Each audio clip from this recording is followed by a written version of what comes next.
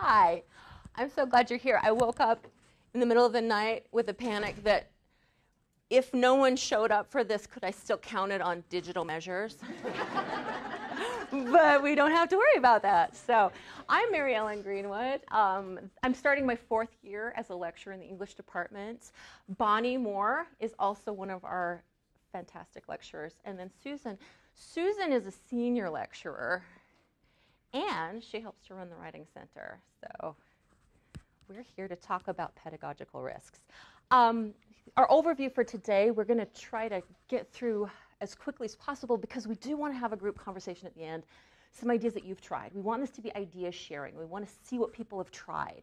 I'm briefly going to talk about why risk-taking is so important for us to model for our students. Bonnie, Susan, and I will each share different experiences, very different experiences, but coming to these same results, these goals that we want to have for our students. Our very own Matthew Sanders, in his book, Becoming a Learner, differentiates between student and learner.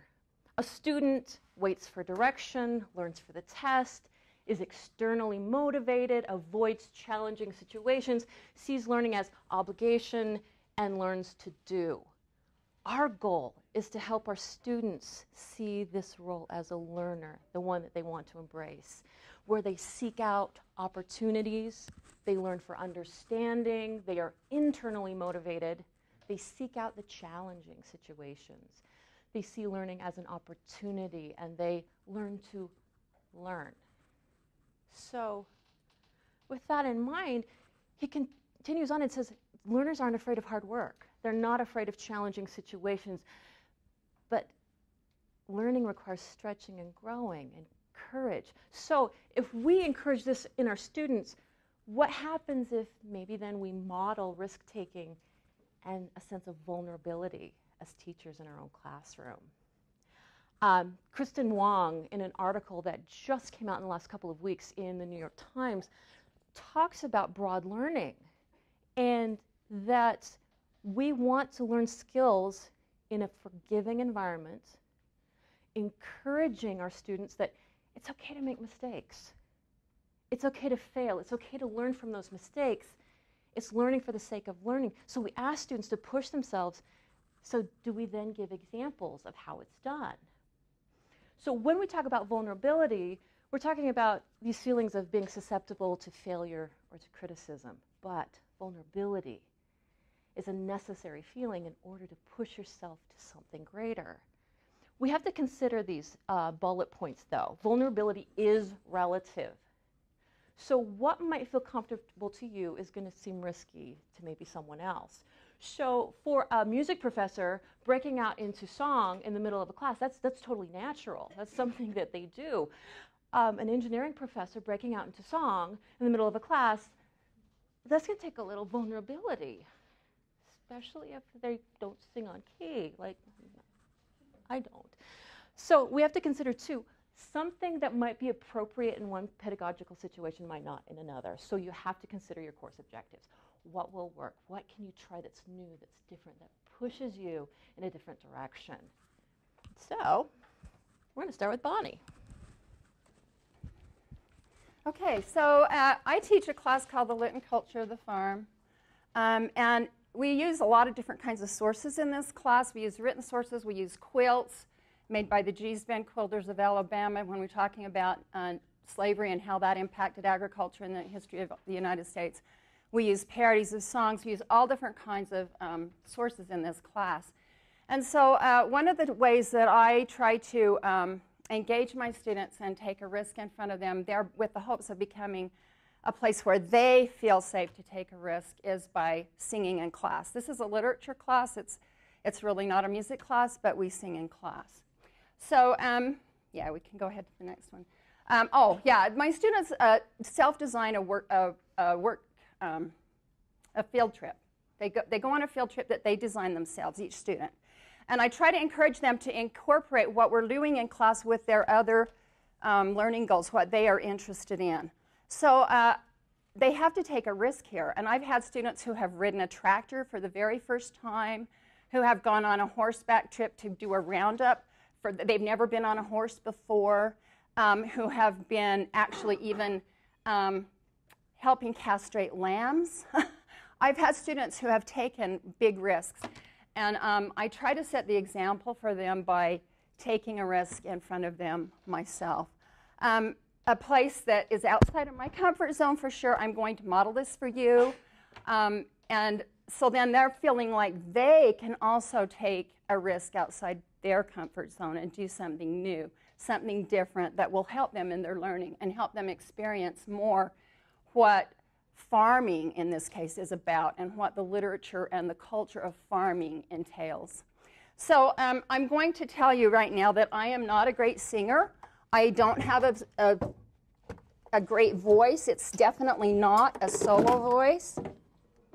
And it will shake because I'm nervous. But I'm just going to set this down.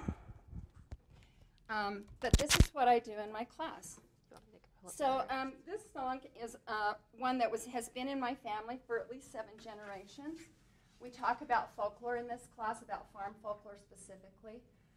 This song fits into that category. It's in the route index of folk songs.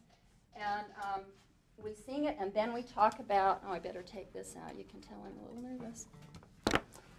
We talk about the functions of this folklore and how it functions and why would a family keep this song in their family for that long of a time, for at least 7 generations. So I'm going to start singing, and I want you guys to, this is a ballad, so it repeats a lot. You'll be able to pick up the melody, and I would like you to sing along with me as we go along. Okay. Yeah.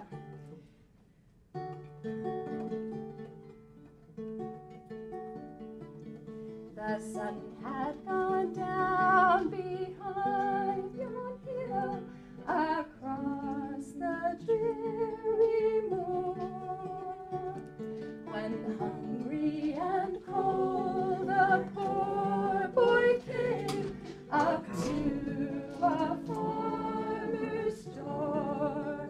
Sorry.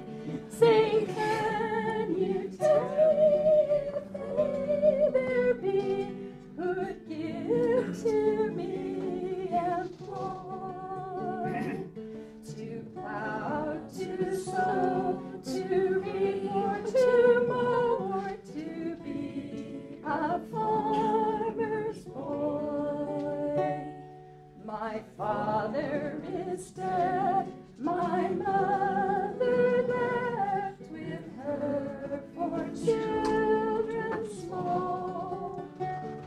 But worst of all, for mother dear, I'm the oldest of them all.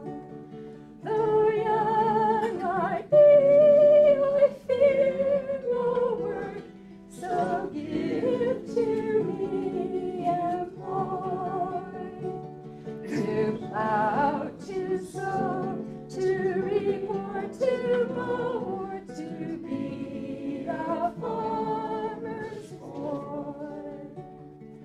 If you cannot give me employ, one favor I would ask, that you but shelter me this night from the cold and wintry blast.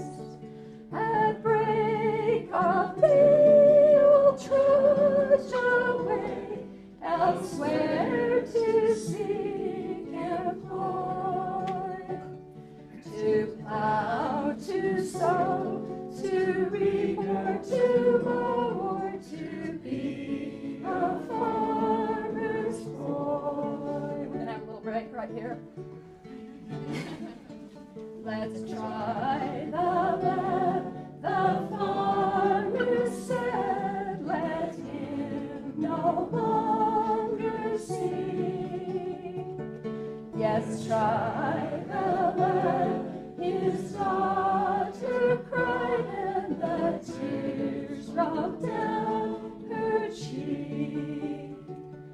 For a boy who will work his hard to find, so give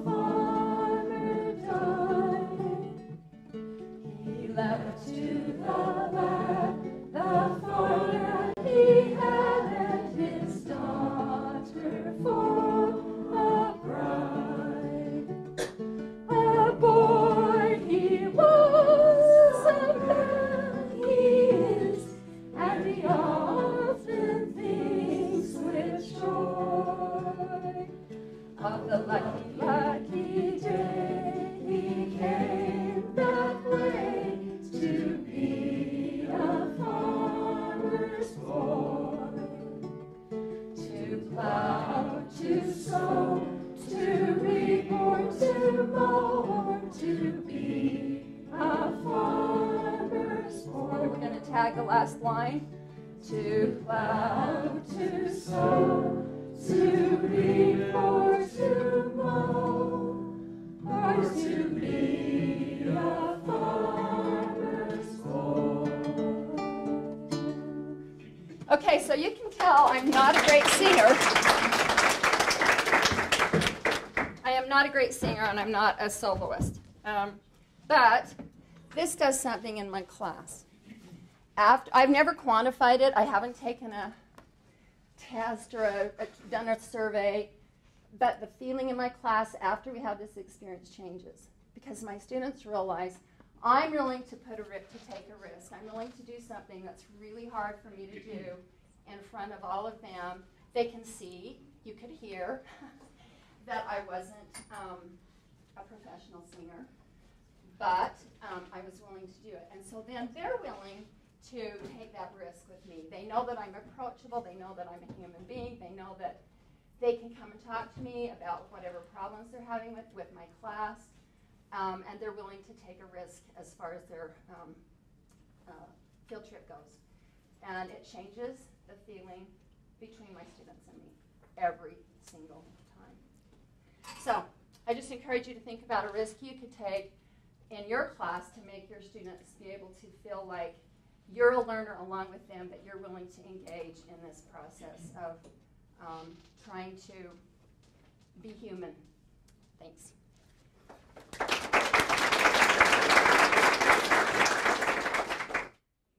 Bonnie, I love this time of year. I love that we get to think about ways to recreate ourselves, to re-see maybe the work that we do.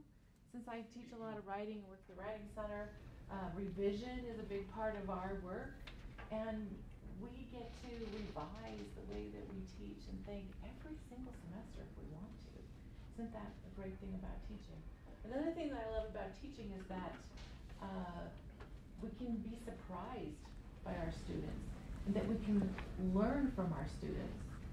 And one way to do this is to ask questions. This is kind of my risk taking here. When I ask questions, and sometimes we have a question that we'll work on for the entire class period. And it's a question that, especially when you don't know the answer. Like, I don't have any preconceived notions of what I'm expecting them to say. I don't know what they're going to say.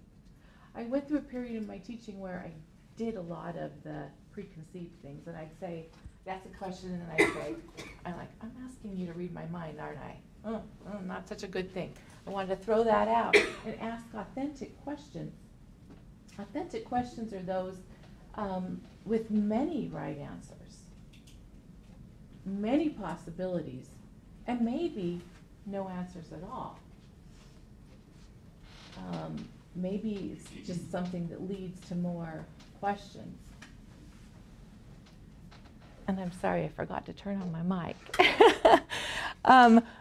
This question here, is it possible to teach English so that people stop killing each other? Now, I teach English lit, culture, and writing, and I have this question on the board as students come in.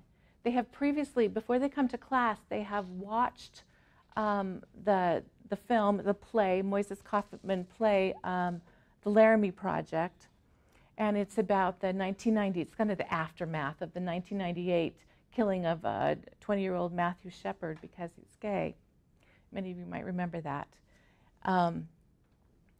They come in, and I have this question on the board, and rather than analyzing the play, or talking about it in other ways, I say, sit down for 6 minutes, write about this question. Take 6 minutes, they write about this, and then we have a really great discussion. And like I said, there are many ways that I could approach this, and I have approached it in the past. But this feels like it's a big risk because I don't know what they're going to say. I don't know what they're going to come up with. But I can tell you, as Bonnie said earlier, every single time that I've done this, and I've done it several times now, it's the class to remember throughout the semester, for me and for them. This question, it comes from Mary O'Reilly's book, The Peaceable Classroom, and she asked this question as a graduate student during the Vietnam War. And it's just so equally relevant today. Can we? It makes me vulnerable as a teacher because I also say, it comes up, can I? So this is a class, often it's mostly pre-service teachers. And so we say, can we? Can we do that? Is it possible to teach in our disciplines so that people stop hating, killing, and hurting each other? And sometimes we do get emotional. I get emotional when I teach and think about this question. So I can talk about my own worries as a teacher about my worries. Am I making an impact? And we can discuss that. Okay, next question, another one. I can have this on the board as students come in. My culture class, we spend a lot of time talking about the 1960s, and we talk about that turbulent decade. And we talk about the civil rights movement, assassinations, the Vietnam War a little bit, and how that affected us culturally. And then I put this on the board and say this is, one of the 100 most influential photographs of all time, according to Time magazine. Why? Ask them to free write about it for a little while. And this allows us to take what they have learned in past classes throughout this whole unit that I've been teaching and kind of summarize it with this that feels so hopeful. And yet, I don't know what they're going to say. I don't know what's going to come up. But always something interesting comes up, and I'm always surprised. And that's one thing I love about teaching, that I learn from my students, and they surprise me. I do it all the time. I just need to give them opportunities to express themselves, and then those wonderful moments come. This also can give me an opportunity to be a little bit vulnerable and tell my story about, and this is December, this is Christmas Eve in 1968, and then just 6 months later, we're walking on the moon, and I remember that so well. I don't know if anybody else in here is old enough to remember that, but I can talk about how when I was a little girl, and that feeling of looking up at the moon that night and knowing that we're going to go in and watch on our television sets as somebody walks on that moon, that feeling of awe. So whenever you can share those kind of personal events, I think that leads to vulnerability and impact as well. Okay, Mary, I think I'm going to skip a couple of these just in the interest of time because time is running short. I'm going to skip that one too. I think this is a great question. How might this knowledge help you be a better person, a better partner, a better parent, a better sibling? Think about as you're teaching a new principle, how can what you're learning help you be a better person? That's the kind of a question that has all sorts of possibilities with it.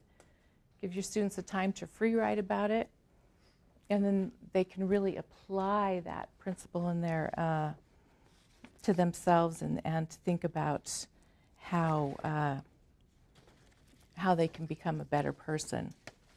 Okay, one more, Mary. What are we trying to do? How well are we doing it? I love these questions. They come out of the tech industry. And as they're trying to think of ways to make technology better, to improve technology. What are we trying to do? How well are we doing it? I think these are questions, and this is something I haven't used yet, but I want to. We can ask these questions at the end of our class. What are we trying to do? And I love the we in there because it's communal. It's about building that community.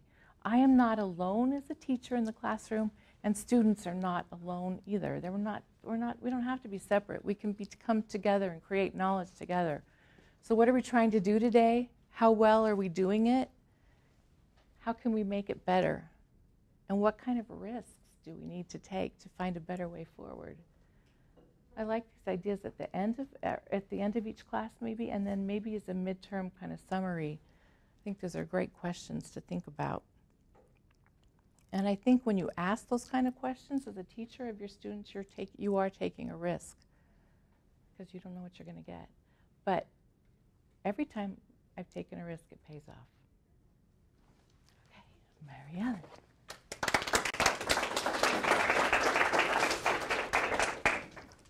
Most students receive feedback through writing, whether it's scores or some written feedback. So I thought, what would happen if I offered more verbal feedback? If during the semester I inserted individual conferencing at the beginning, the middle, and the end, so that I could work one-on-one with students, talking through their writing, telling them, this is what I see happening here. This is your organization overall. Maybe you could try X, Y, or Z so that my freshman students are able to revise and improve, taking verbal and written feedback to determine how to become a better writer. So it was an experiment this last semester to try this 3 different times. And I asked for some anonymous feedback. This is very casual. This is not scientific feedback, but it was just to help me see what they thought of the experience of working with me on their writing. So I asked a couple of questions, and I said required conferencing was a strong emphasis in this class. Which response best describes your feeling about conferencing? Yes, I gave them points so that they would actually show up. But overall, they found that conferencing really helped them to hear, this is what I see happening. This is how we're putting your paper together. These are my freshman 1010 students who, if they get the foundation of writing now, it helps them in all of the rest of their classes. So I found this useful.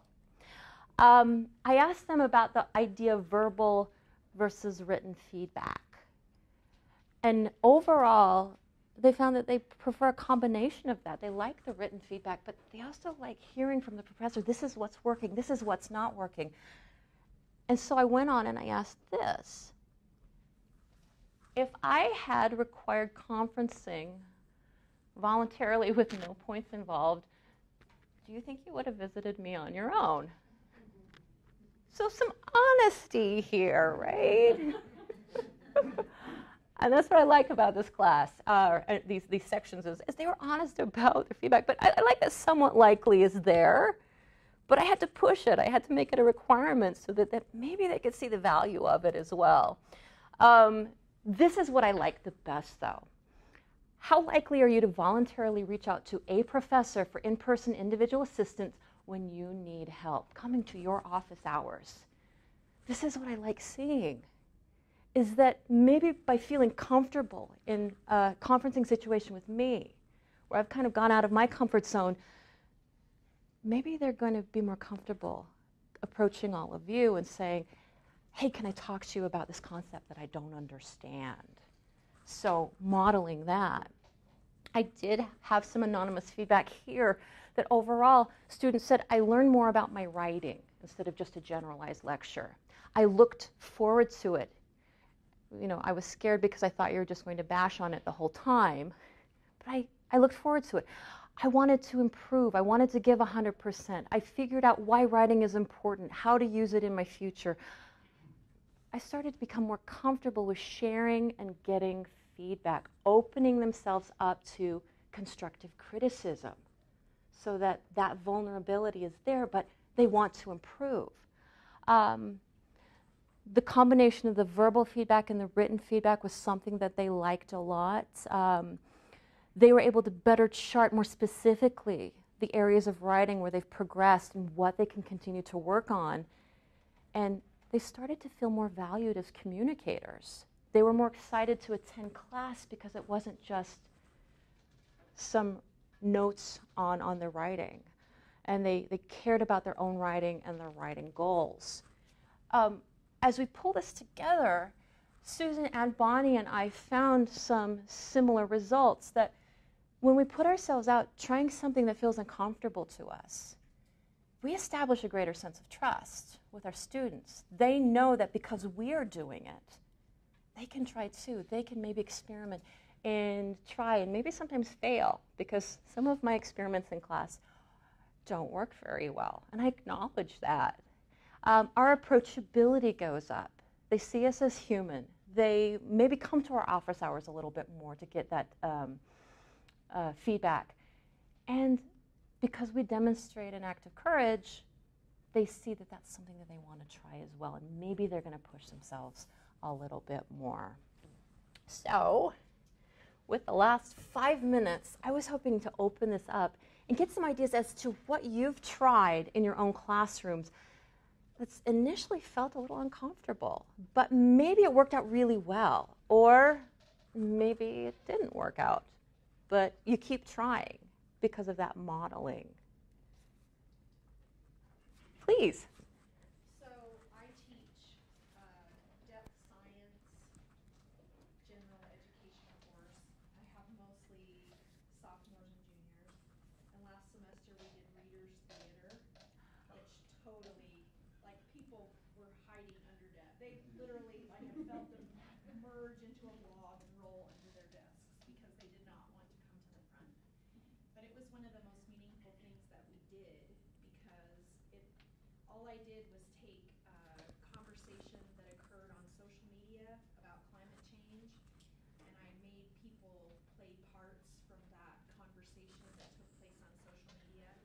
And when they watched people visually give that interaction of what happens and how we communicate, it was really powerful. And then talk about, what does conflict resolution look like in science? Well, if it's this, then we've got a big problem. But it was the visual of them seeing actual people say those things to one another, because I think that part is so common for them, that you just dehumanize individuals when they're online, right? Absolutely. But when we put faces to the names and you can see people go back and the way that they converse with each other, it was a huge risk for vulnerability, because I had never asked them to come to the front of the room and do anything like that before. But I think it made a huge impact. I would say so, and they probably remembered that at the end of the semester. I think there are some that aren't going to forget it anytime soon. But I know there were, there's always comments about people who are like, we're not in high school, this isn't, elementary school. But I was like, suck it up, we're doing this, so figure it out.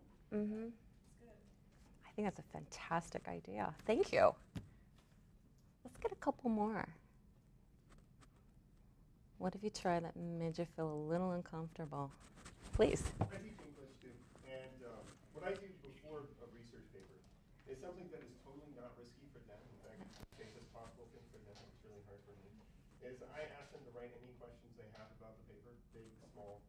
Tell them not to write, how do I start it, since it's due the next day. But try to just answer any question, and I will answer it. I collect each index card. They turn these in anonymously, and I go through each one, and I answer it in class. And I tell them several times over that this is really hard, since I have no idea what they're doing, to let them know the challenge they're dealing with. And that's a little scary at first, because I don't know what's coming. But I've done it enough that I kind of know that they usually have similar questions that come up, and a few will get to be snarky because I don't know who they are, but I know who they are. But that's always kind of a challenge too, that I've ended up really getting a lot of good feedback from the students about too, because it eases them, because they get to ask whatever they want. If I just did that with the class, I'm going to get the same handful of students that will ask the same questions. And this way I get everybody to at least contribute something. So that's something that I got a little nervous about at first, not so much now, because I kind of can prepare for what they're probably going to ask. But every now and then, they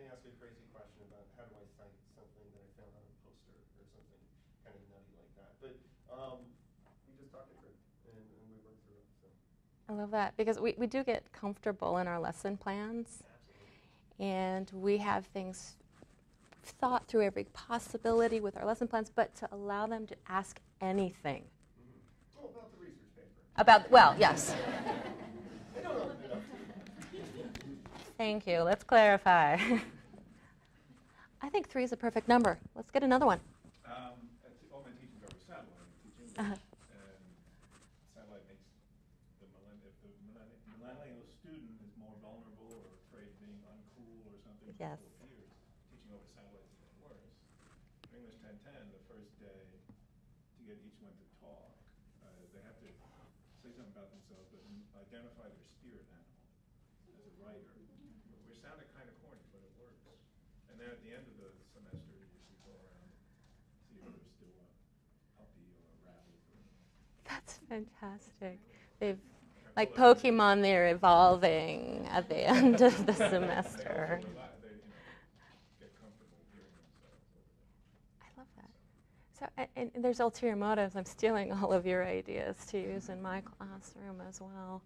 But I think, let's see, we have 1 more minute. Anybody else dying to share? Please. I can share one that didn't work out so well. And we need this, because we don't want to feel like idealistically all of this always works, because it doesn't always work. Yeah, so I wanted to get my students reading more, Mm-hmm. and I thought it would be really cool if they got to choose their own articles, and then I'd put them into groups. Every week I'd have them in a group talking about the one article from the person each week. So I'd have groups of 7, and then Mm-hmm. so links broke, students wouldn't submit articles, so I thought, oh, the next semester I'll do the articles right up front. And same thing, the links would break, and some of the article choices were not ideal, and the students, I just don't felt like got really into it as much as I was, because I was interested in everything they submitted. But so I'm still trying to figure out how can I get them to read more and discuss, but maybe have more guidelines of what kind of articles to choose, and things like that might work better. And sometimes it takes try after try after try to figure out what actually does work. And we learn a lot from what doesn't work. I've learned a lot. So thank you. If anything, try something risky this semester, something that makes you feel uncomfortable. And maybe share it up front with your students that this is something new, so that they see you as someone who is also a lifelong learner. So thank you.